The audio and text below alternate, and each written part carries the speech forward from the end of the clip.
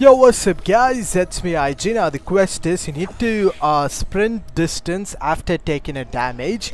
Now first of all, let me just explain this quest because sometimes these kind of quests might be like tricky. So if you guys don't know, this is not sprinting. The thing that I'm doing is not sprinting, okay? Sprinting is this thing, okay?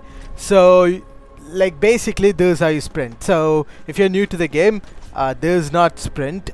This used to be sprint, but when they added this, it doesn't count as sprint.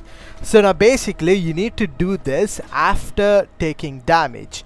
Now for some reason these kind of quests will be done even if you take damage from an NPC. So now let's say that you damage an NPC, and that's NPC. That's literally no NPC over here. What the heck? Boss. There you go. The boss will damage me. Hello, there you go, and just do what I'm doing right now, and that's how you complete the quest. This is literally how it's done.